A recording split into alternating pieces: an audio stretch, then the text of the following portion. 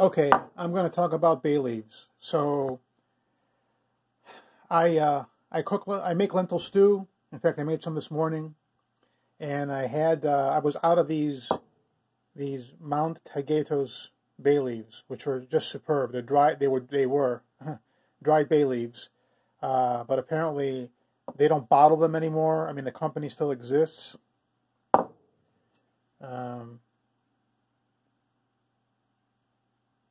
I guess it's imported by Optima Foods. Anyway, so I had to go to another supermarket. I bought this brand of dried bay leaves. It was like about $10, $11. They were okay. They weren't bad. They weren't bad. This was, sorry for that lack of focus here, simplyorganic.com. Okay, this nonsense that 1% of sales supports organic farming and education, blah, blah, blah, nobody cares. Nothing wrong with these, nothing wrong with Simply Organic, but these were dry bay leaves. Now, at the same store, I couldn't find those. I tried to get another bottle of those. So then I said, well, I bought a bottle of these, and these are California bay leaves. They're not dried. And they have a bit of a more floral smell. There's nothing wrong with them. I've used these. Actually, I've used I had some of the dried Simply Organic still, and I got two leaves of one, 2 leaves of the other. Nothing wrong with these, and these were like about $12 a bottle. Okay, all natural, gluten free, yada yada. All this what is this? Non-irradiated. Oh please, I mean Jesus, give me a break. Morton and Bassett spices of Rohnert Park, California.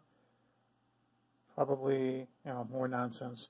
So I went to the store today, hoping that I could find some of this brand of bay leaves, because they were excellent. I didn't find them. I found this Mount Pelion bay leaves, hand-picked, and this was like $5, I believe, or $4.99. So they're dried bay leaves. And the thing is, when you pick them and all that, I mean, this bottle looked like it had the most consistent quality of dried bay leaves. So this is why I picked this particular bottle. This is 100% natural. Thank you. TerraMedi.com. TerraMedi of Astoria, New York. Keeping a cool, dry place. Thank you. Okay, congratulations. Okay. So, and they have their little, they actually have a little thing here, a little piece of glued on paper to make sure that, no one's opened this before, which we appreciate.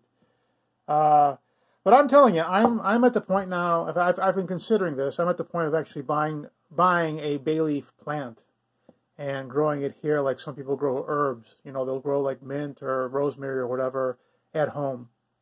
The prices are pretty steep. It says on the internet that you can replace bay leaves with oregano, and I can sort of see, okay, I'm out of focus again. I can sort of see a distant similarity in the flavor and odor profile, but bay leaves are bay leaves, and it's like, so I found a brand that I believe was perfect.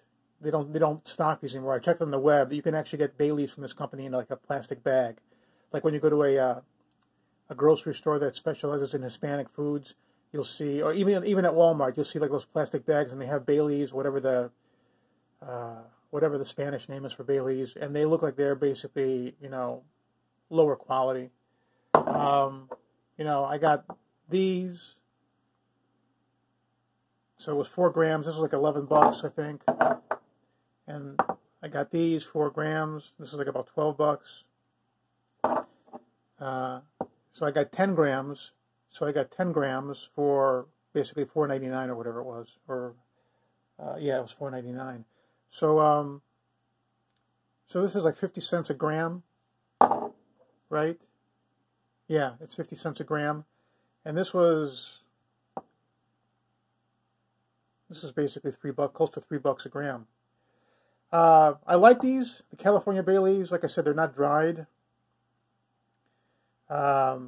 But it's damn pricey. It is damn pricey, and you sort of have to wonder, like when you make a stew, like either I make a lentil stew. I think I put these in also in my chuck roast stew, etc., beef stew. You know, they do give a subtle flavor. It's not overwhelming or overpowering. So, you know, paying like, you know, 11, 12 bucks for 4 grams, so it's basically $3 a gram, versus paying $5 for 10 grams. And what was the Mt Taygetos? This was a freaking steal. I think this was about $5, 5, 6, $7, or 25 grams. So that would put it like at 33 cents, I think, a gram. Yeah, so I don't know, man. I mean, these bay leaves, there's a whole range of prices. There's a whole range of quality.